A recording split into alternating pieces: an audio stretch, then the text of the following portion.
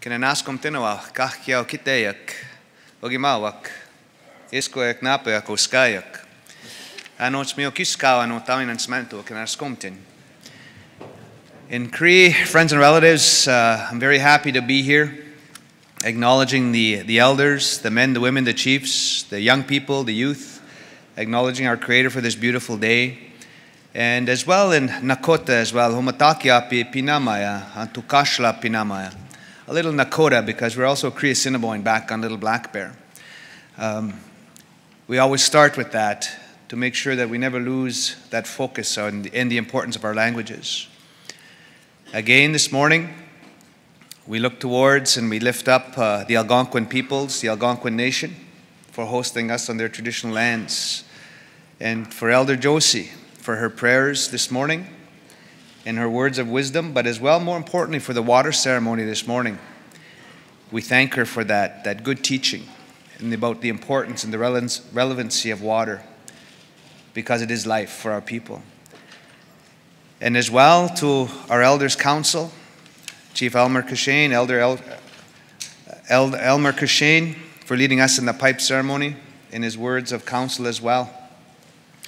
Nista, my friends, again, I'll acknowledge not only the Elders Chair Elmer Cushane, the Women's Council Chair and Deputy Grand Chief Denise Stonefish, the Youth Council's Chairs Andre Bear and Jennifer Obomsawin, to the Chiefs, the Grand Chiefs, Hereditary Chiefs, mothers, friends, colleagues, citizens of our nations. Minister Bennett, thank you for being here as well.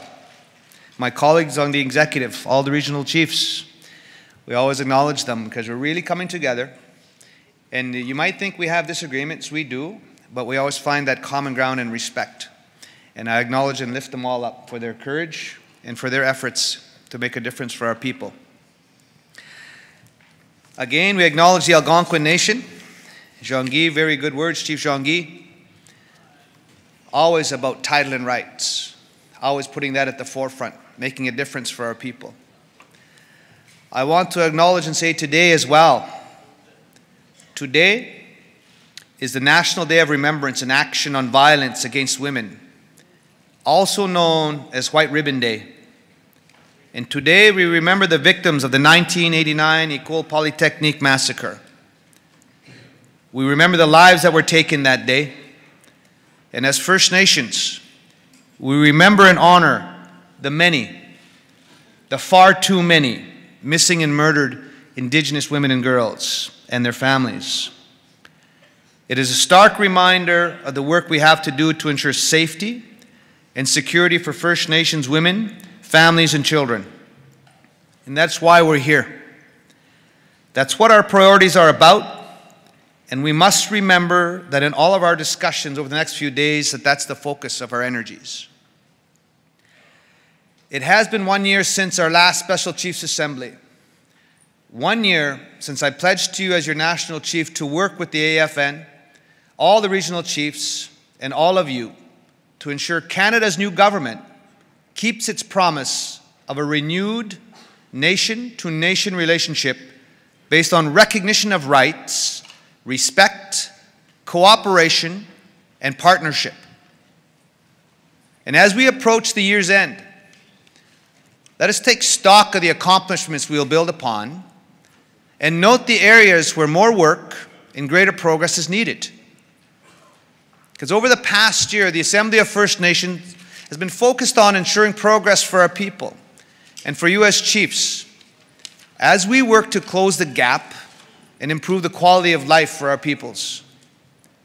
We forged new relationships with federal governments, provincial governments, municipal governments, international and Indigenous leaders, and other partners.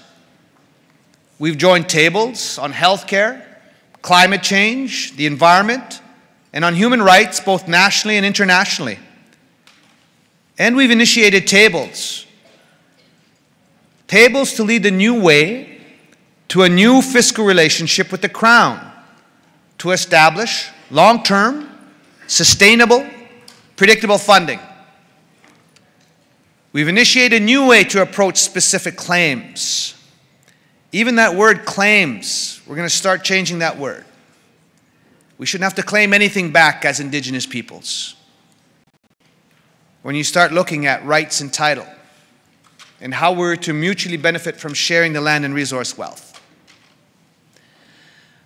Following the upcoming First Ministers meeting, we also want to be able to respond that there's a new way to deal to climate change. We've established a new protocol with the RCMP.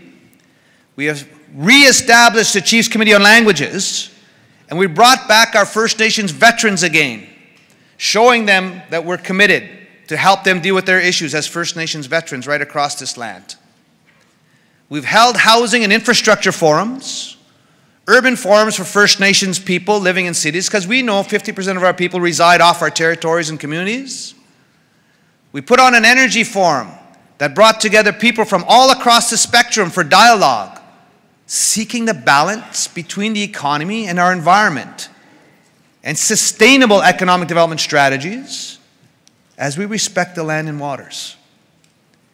So last week, the government announced it would proceed with the Kinder Morgan and Line 3 initiatives and would not go ahead with the Northern Gateway project.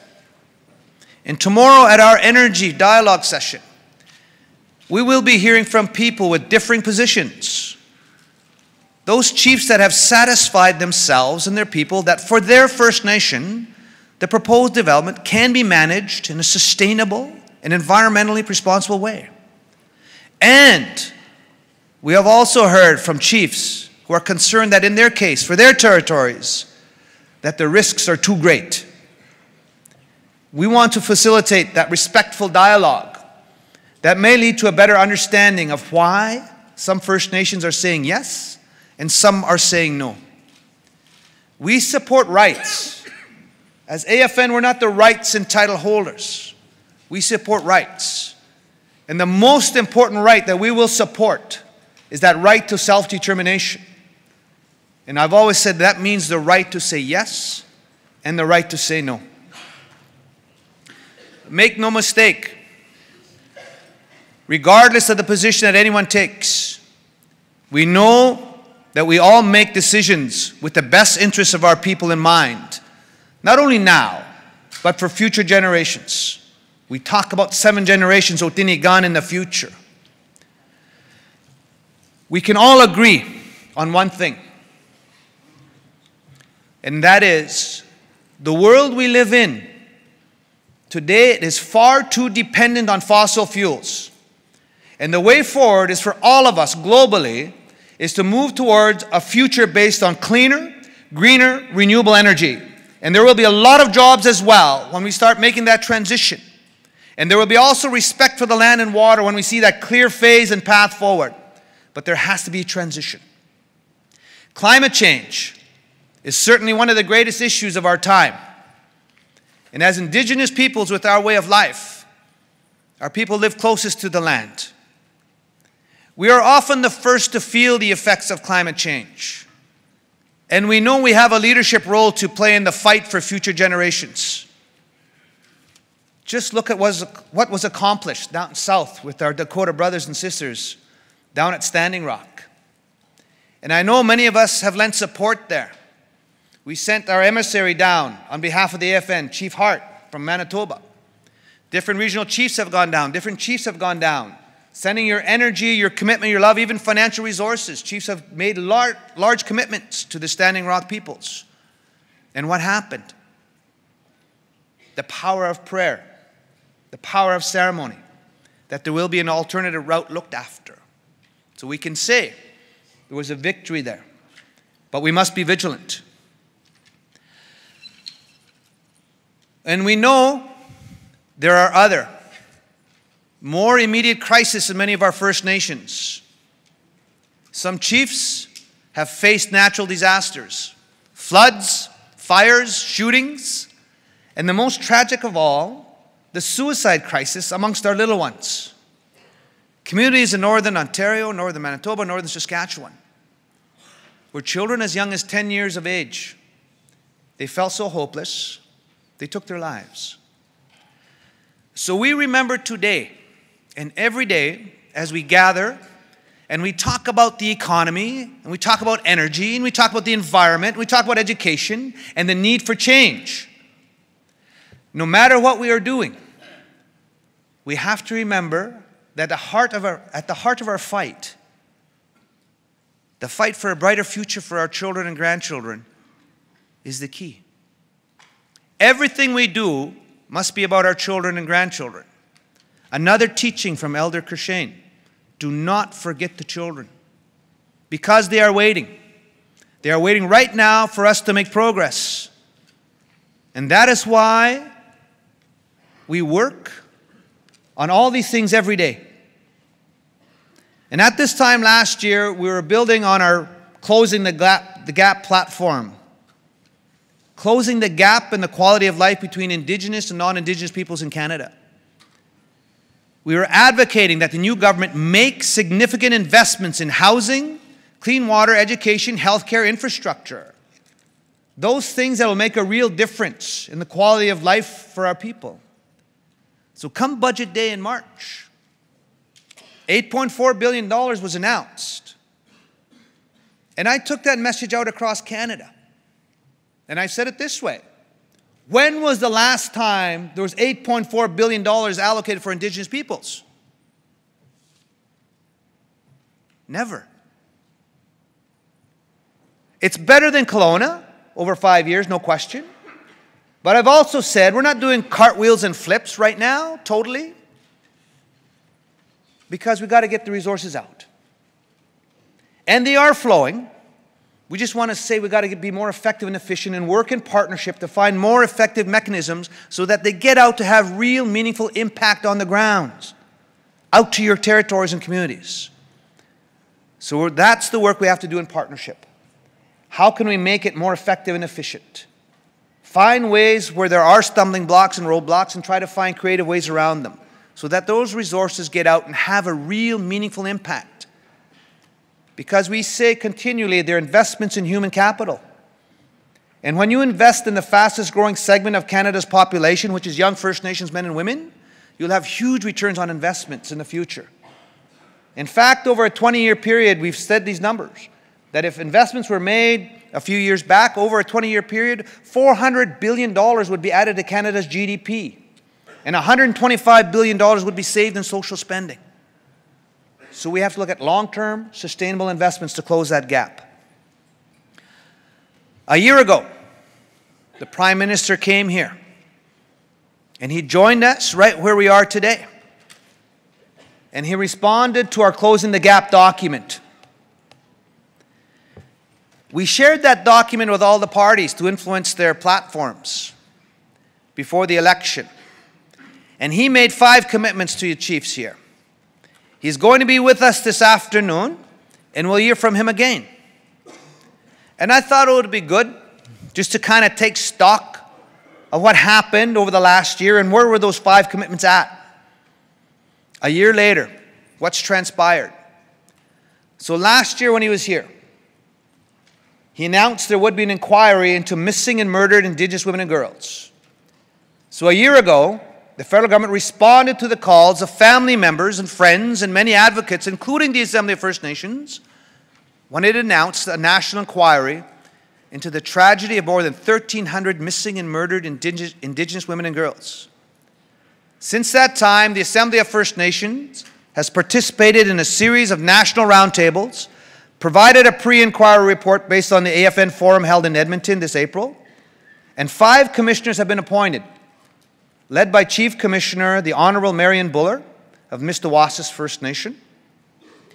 And this fall, on behalf of the families, I wrote to Commissioner Buller and to the ministers responsible for the inquiry, calling for a response to concerns over a lack of communication. We need more information about the status of the inquiry. Hundreds of people have been waiting for years for this inquiry to begin, to know what the work that's being undertaken, and they should not have to wait any longer for information. And I've said this as well. We don't have to wait for 2 years for the inquiry to come up with their recommendations. Federal governments, provincial governments, municipal governments, the big cities, our own people can make investments in transportation, in daycare, in wellness centers, in detox centers, safe shelters, the things that the women need to make sure that that situation ends. So we don't have to wait 2 years. So we're going to keep urging all levels of government to work together, to make investments now, set up the appropriate secretariats to make sure that that work is corresponding, that there is follow-up every step of the way. So we don't have to wait. But we have invited them here to come provide an information update, if you will, to the Chiefs in Assembly. And so we'll hear from that a little earlier on today. The situation in Val-d'Or. It's yet another reminder that the justice system and the policing system continues to discriminate against First Nations, and that racial and gender bias are real problems that must be addressed. I lift up the Mayor of Val-d'Or, Ghislain Picard, for his hard efforts and work supporting the women there. We stand with the courageous women who came forward with their stories. We support their calls for an independent investigation into the situation, which is simply wrong. And the message to those brave women that came forward is simple. We believe you. We believe you. And so moving forward, how do we bring about that change? The Truth and Reconciliation Commissions, the second item, 94 calls to action will be honored and implemented. Nearly a year ago, the final report of the Truth and Reconciliation Commission was released, and Canada committed to acting on all 94 calls to action. And the foundation of these measures in those 94 calls to action is the United Nations Declaration on the Rights of Indigenous Peoples. It's one of the 94 calls to action. The UN Declaration provides the right framework for reconciliation, and it supports the full implementation of inherent and treaty rights. It supports the full implementation of not only those rights, but title and jurisdiction. And the Prime Minister recognizes this.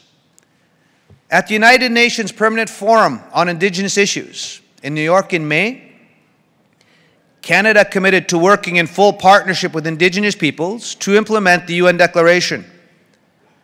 It's time to take the next step, to move to a joint process to plan all implementation measures, and we are ready to move. It's time to embrace the Declaration as a set of human rights standards that must guide decision-making and the rebuilding of relationships. This is really the path to peace and true reconciliation. Speaking in New York in May, Minister Bennett said, "It means nothing less than a full engagement on how to move forward with adoption and implementation done in full partnership with First Nations, the Métis Nation, and Inuit peoples. This sends a strong message to all Canadians that the era of forced assimilation is ending, a new era of respect, recognition, and partnership is beginning, and to ensure it takes hold, we must explore all options, including legislation." That's the key message, including legislation, to ensure that progress we have fought so hard for, once realized, can never be taken away. That is why the Assembly of First Nation has been working diligently towards the establishment of a joint ministerial working group to oversee the development of a plan to make progress on those 94 calls to action real. We strongly believe that there must be regular monitoring of progress with our full involvement, and that is why I wrote to the Prime Minister, following our last July Assembly, to say that no decisions on how to adopt and implement the Declaration should be taken without the full and effective participation of First Nations peoples, and that all options must be considered together as partners, including legislation. The third piece, the 2% funding cap and a new fiscal agreement with the Crown, that was talked about. And I remember the chief stood in standing ovation, all these announcements. 20 years you have lived with that cap. 20 years. No growth. Doesn't keep up with inflation. It's not based on total population. No support in O&M and band support funding. It's a cap on growth. It's a cap on potential. So the 2% cap would be removed, and that a new fiscal relationship would be embarked on with the Crown, working towards long-term sustainable predictable funding. So last December, we secured the Prime Minister's commitment to eliminate that 2% funding cap. And we know a cap that's been in place for 20 years. It's handicapping potential and crippling our ability to provide a bright future for our people. And in July, we did sign a memorandum of understanding with Minister Bennett and INAC, Indigenous Northern Affairs Canada, to begin the process of building a new relationship with the Government of Canada, the Crown, that respects our inherent Aboriginal treaty rights, of a new fiscal relationship that's based on total population for funding, one based on meeting the real needs, and one that keeps up with inflation. A relationship that respects your role as governments, and one that supports the delivery of effective and efficient programs and services, and recognizes that First Nations governments are accountable to their people first and foremost. One that delivers, in the Prime Minister's words to you last year, sufficient, predictable, and sustained funding. So not only did we see that $8.4 billion in the last budget, it's an overall increase of 22%, but we have seen escalators of 4.5% on kindergarten or grade 12 education. That is a clear step forward in erasing the damage done over 20 years. The 2% cap has been a cap on growth and development. Funding for our core programs has been capped as well. But all these good things doesn't mean that our work is complete. Far from it. There are still 40,000 children in care, and their needs cannot wait. The government agreed with an all-party motion that called for Canada to comply with Jordan's principle and for equitable support for First Nations children living on reserve. I pressed the premiers on this issue last July when we met in Haines Junction in the Yukon, and they all agreed to make this their priority. And yesterday, the first meeting of the National Advisory Committee on Child Welfare was held, and they will drive the total reform of the First Nations Child and Family Services Program to address child welfare funding issues, improving outcomes for families, decreasing the number of children in care, and restore jurisdiction and recognition of First Nations child well-being laws. I've always said that you can occupy the field. So if you don't want the federal laws to apply to you, and if you don't want the Provincial Child Welfare Act to apply to you, create your own First Nations Child and Family Services Act and occupy the field and exert jurisdiction not only on reserve but off reserve as well. That's the work that has to begin. We expect to see the funding gap in child welfare closed very soon in the upcoming budgets. And there are other investments we will be looking for that were not part of last year's federal budget. Investments in post-secondary education to eliminate the waiting lists and close the tuition gap. Investments in other core services like band support funding for the administration of your offices. Operations and maintenance on capital.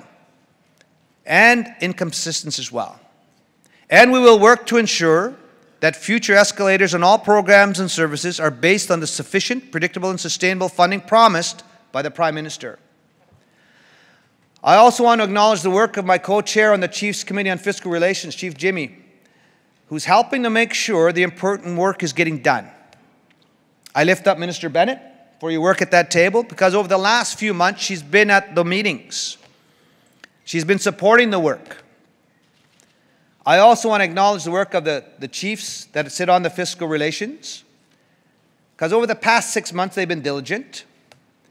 And I also want to recognize Mr. Scott Bryson, the President of Treasury Board, for his participation at our last fiscal chiefs table meeting, because we can't just deal with one department.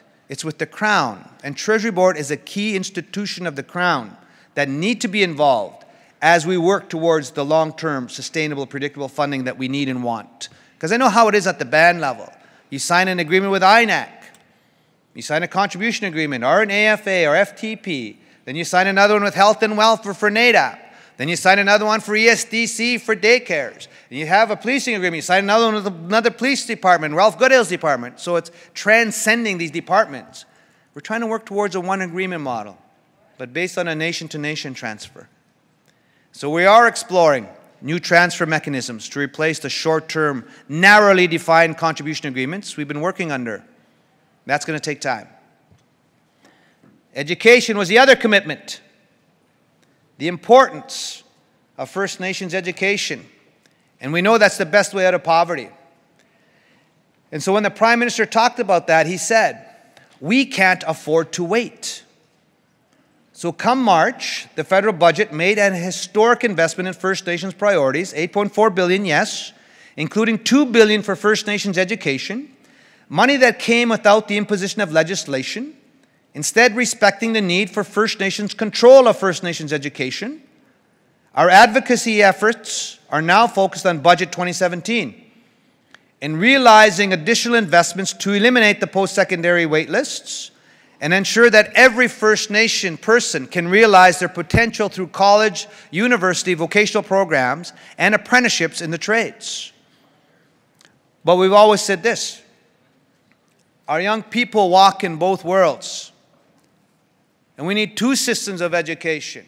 Strong on math and science, strong on literacy and numeracy. Yes, grade kindergarten or grade 12 on to university and technical vocational training. Equally as important, our old people always tell us, are your languages and your ceremonies and your customs and traditions on the other hand. You need both to walk in balance. Our children walk in both worlds, so you need both. Not too much of one or the other, but in balance. So when we talk about a good education, it's the two systems that our people will spring for and keep pushing forward. Walking in balance. That was the education piece. The fifth one, a federal law and policy review.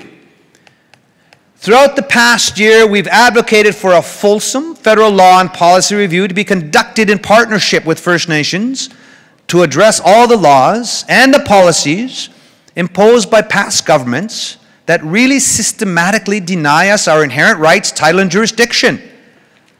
So I've always said you've got the judicial branch saying one thing, the Supreme Court of Canada is saying one thing, recognition of rights and title, treaties, Aboriginal rights. We're winning over 200 Supreme Court decisions. The legislative and the executive branch of government do not keep up with time of what's being said over here on the judicial branch. So that's why we really need to push this law and policy review. All those laws are outdated.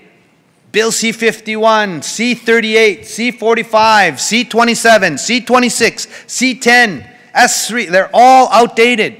And they don't recognize rights and title. It's all based on termination of rights and title. And the same goes with the policies of comprehensive claims and spec claims and additions to reserve and the inherent right to self-government are all based on termination, not recognition of rights and title. So this is a key area we've got to move and get the legislative and the executive branch of government caught up with what the judicial branch is saying. That's the work going forward.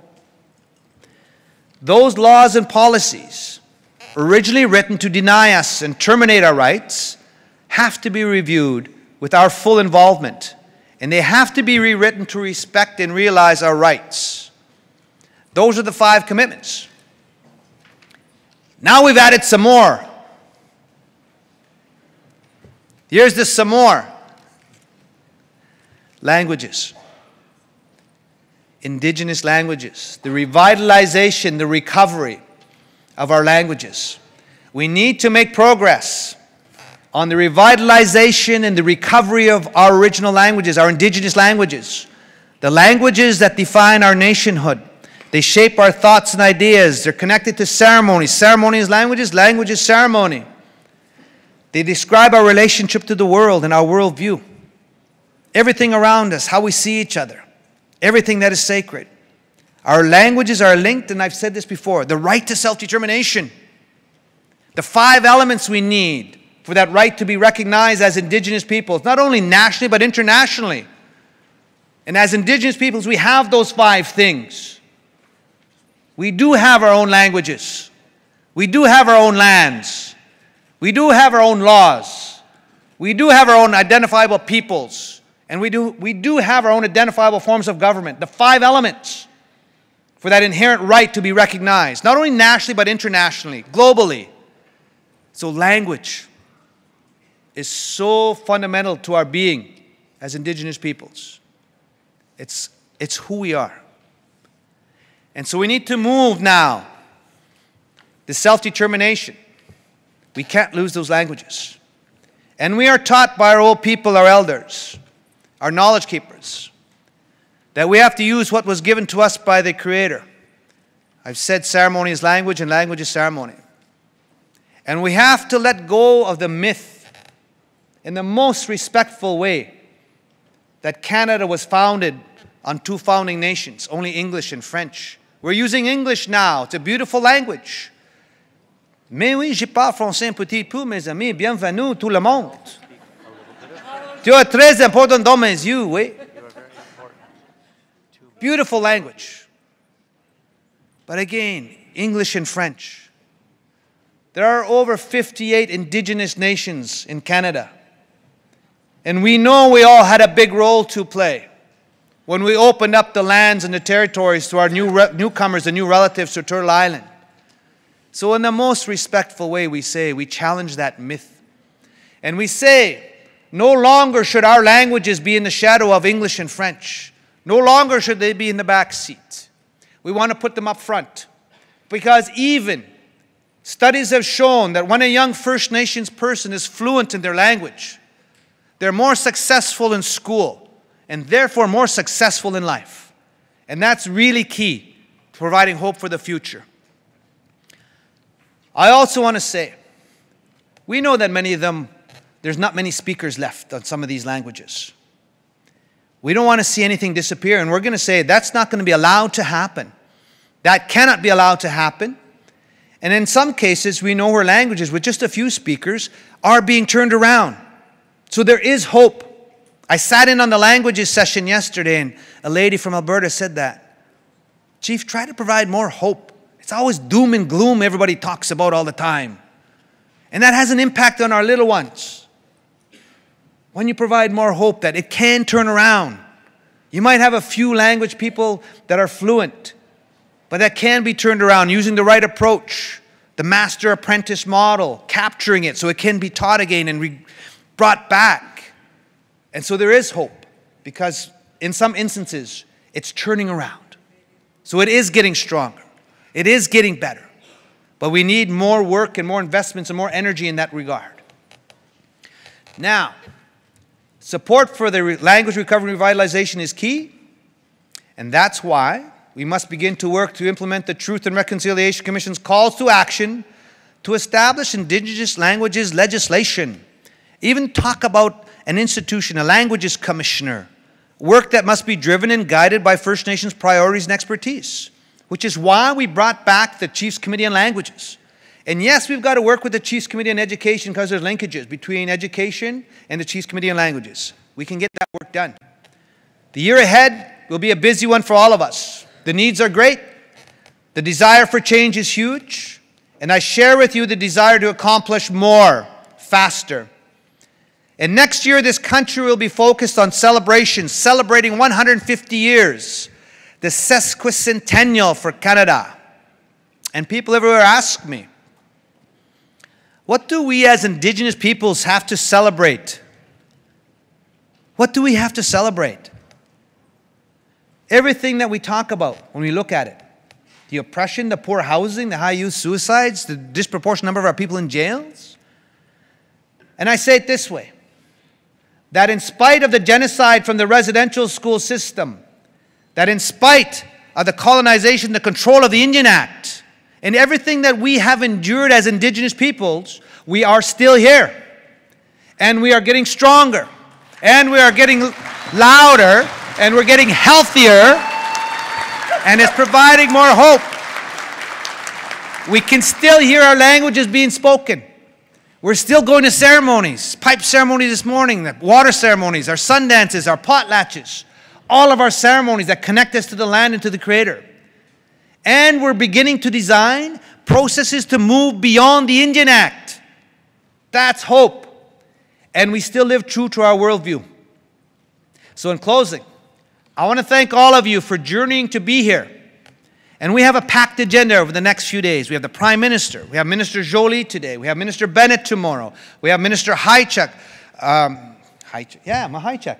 ESDC. Yeah, skills and trades. Important coming. They're coming. They're going to join us. And I also want to say we can only do this work together. Our AFN tent is big for everyone.